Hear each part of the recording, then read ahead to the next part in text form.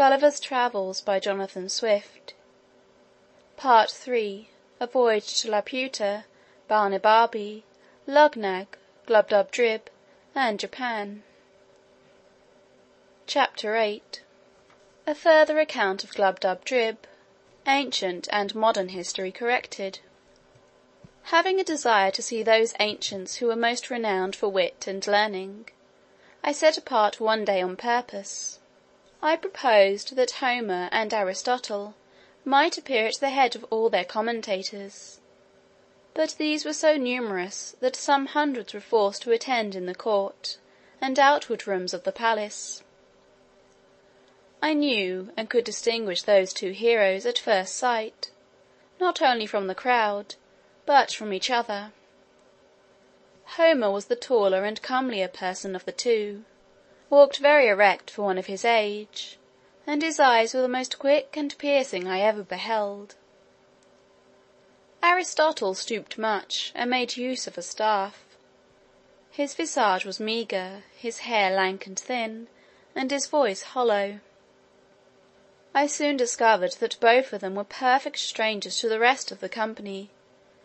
and had never seen or heard of them before, and I had a whisper from a ghost, who shall be nameless, that these commentators always kept in the most distant quarters from their principals in the lower world, through a consciousness of shame and guilt, because they had so horribly misinterpreted the meaning of those authors to posterity. I introduced Didymus and Euthydemus to Homer, and prevailed on him to treat them better than perhaps they deserved, for he soon found they wanted a genius to enter into the spirit of a poet.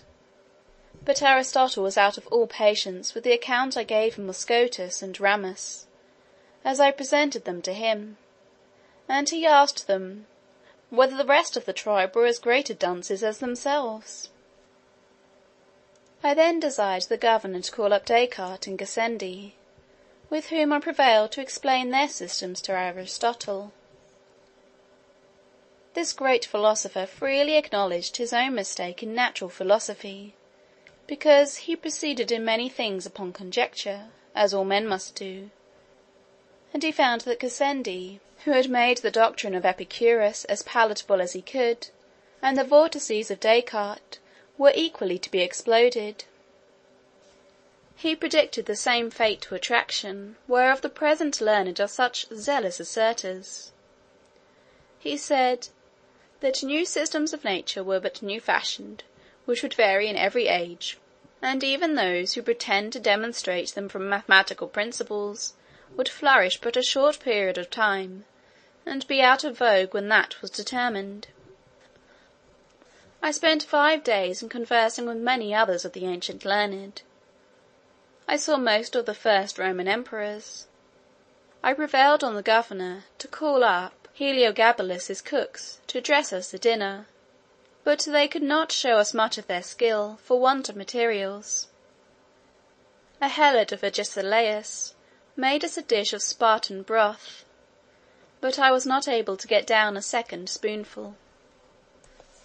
The 2 gentlemen who conducted me to the island were pressed by their private affairs to return in 3 days, which I employed in seeing some of the modern dead, who had made the greatest figure, for 200 or 300 years past, in our own and other countries of Europe; and having been always a great admirer of old illustrious families, I desired the governor would call up a dozen or 2 of kings, with their ancestors in order for 8 or 9 generations. But my disappointment was grievous and unexpected, for instead of a long train with royal diadems, I saw in one family 2 fiddlers, 3 spruce courtiers, and an Italian prelate; in another, a barber, an abbot, and 2 cardinals. I have too great a veneration for crowned heads to dwell any longer on so nice a subject. But as to counts, marquises, dukes, earls, and the like, I was not so scrupulous; and I confess it was not without some pleasure that I found myself able to trace the peculiar features by which certain families are distinguished up to their originals. I could plainly discover whence one family derives a long chin, why a second has abounded with knaves for 2 generations, and fools for 2 more, why a third happened to be crack-brained, and a fourth to be sharpers; whence it came, what Polydore Virgil says of a certain great house, nec via fortis, nec foemina casta; how cruelty, falsehood, and cowardice grew to be characteristics by which certain families are distinguished as much as by their coat of arms; who first brought the pox into a noble house, which has lineally descended scrofulous tumours to their posterity. Neither could I wonder at all this, when I saw such an interruption of lineages, by pages, lackeys, valets, coachmen, gamesters, fiddlers, players, captains, and pickpockets. I was chiefly disgusted with modern history, for having strictly examined all the persons of greatest name in the courts of princes for 100 years past, I found how the world had been misled by prostitute writers, to ascribe the greatest exploits in war to cowards, the wisest counsel to fools, sincerity to flatterers, Roman virtue to betrayers of their country, piety to atheists, chastity to sodomites, truth to informers; how many innocent and excellent persons had been condemned to death or banishment by the practising of great ministers upon the corruption of judges, and the malice of factions; how many villains had been exalted to the highest places of trust, power, dignity, and profit; how great a share in the motions and events of courts, councils, and senates might be challenged by bawds, whores, pimps, parasites, and buffoons; how low an opinion I had of human wisdom and integrity, when I was truly informed of the springs and motives of great enterprises and revolutions in the world, and of the contemptible accidents to which they owed their success. Here I discovered the roguery and ignorance of those who pretended to write anecdotes, or secret history, who send so many kings to their graves with a cup of poison; will repeat the discourse between a prince and chief minister, where no witness was by; unlock the thoughts and cabinets of ambassadors and secretaries of state, and have the perpetual misfortune to be mistaken. Here I discovered the true cause of many great events that have surprised the world; how a whore can govern the backstairs a council, and the council a senate. A general confessed in my presence, that he got a victory purely by the force of cowardice and ill conduct; and an admiral, that for want of proper intelligence he beat the enemy, to whom he intended to betray the fleet. 3 kings protested to me, that in their whole reigns they never did once prefer any person of merit, unless by mistake, or treachery of some minister in whom they confided, neither would they do it if they were to live again; and they showed, with great strength of reason, that the royal throne could not be supported without corruption, because that positive, confident, restive temper, which virtue infused into a man, was a perpetual clog to public business. I had the curiosity to inquire, in a particular manner, by which methods great numbers had procured to themselves high titles of honour and prodigious estates; and I confined my inquiry to a very modern period, however, without grating upon present times, because I would be sure to give no offence even to foreigners; for I hope the reader need not be told, that I do not in the least intend my own country, in what I say upon this occasion. A great number of persons concerned were called up, and, upon a very slight examination, discovered such a scene of infamy, that I cannot reflect upon it without some seriousness. Perjury, oppression, subornation, fraud, pandarism, and the like infirmities, were among the most excusable arts they had to mention,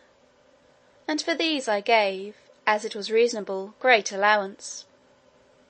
But when some confessed they owed their greatness and wealth to sodomy or incest,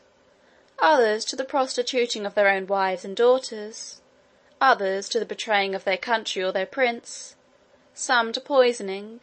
more to the perverting of justice in order to destroy the innocent, I hope I may be pardoned, if these discoveries inclined me a little to abate of that profound veneration, which I am naturally apt to pay to persons of high rank, who ought to be treated with the utmost respect due to their sublime dignity by us their inferiors. I had often read of some great services done to princes and states, and desired to see the persons by whom those services were performed. Upon inquiry, I was told that their names were to be found on no record, except a few of them, whom the history has represented as the vilest of rogues and traitors. As to the rest, I had never once heard of them. They all appeared with dejected looks, and in the meanest habit, most of them telling me they died in poverty and disgrace, and the rest on a scaffold or gibbet. Among others, there was one person whose case appeared a little singular. He had a youth about 18 years old standing by his side. He told me he had for many years been commander of a ship, and in a sea fight at Actium had the good fortune to break through the enemy's great line of battle, sink 3 of their capital ships, and take a 4th, which was the sole cause of Antony's flight, and of the victory that ensued. That the youth standing by him, his only son, was killed in the action. He added, that upon the confidence of some merit, the war being at an end, he went to Rome, and solicited at the court of Augustus to be preferred to a greater ship, whose commander had been killed. But, without any regard to his pretensions, it was given to a boy who had never seen the sea, the son of Libitina, who waited on one of the emperor's mistresses. Returning back to his own vessel, he was charged with neglect of duty, and the ship given to a favourite page of Publicola, the vice-admiral,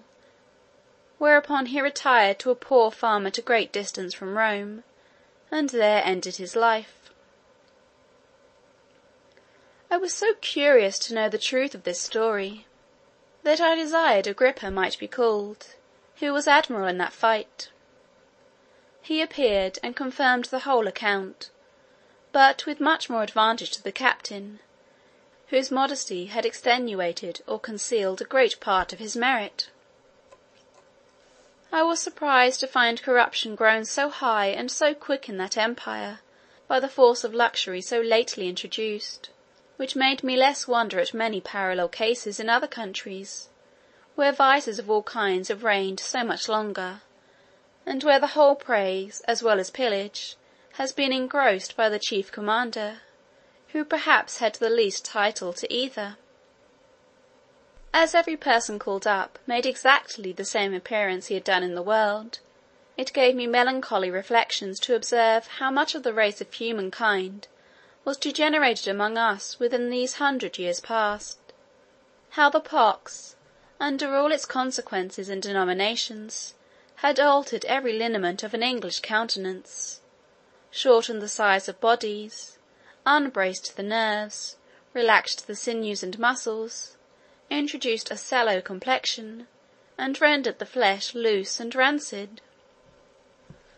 I descended so low as to desire some English yeoman of the old stamp might be summoned to appear, once so famous for the simplicity of their manners, diet, and dress, for justice in their dealings, for their true spirit of liberty, for their valour and love of their country. Neither could I be wholly unmoved, after comparing the living with the dead, when I considered how these pure native virtues were prostituted for a piece of money by their grandchildren, who, in selling their votes and managing at elections, have acquired every vice and corruption that can possibly be learned in a court. Part 3, Chapter 8.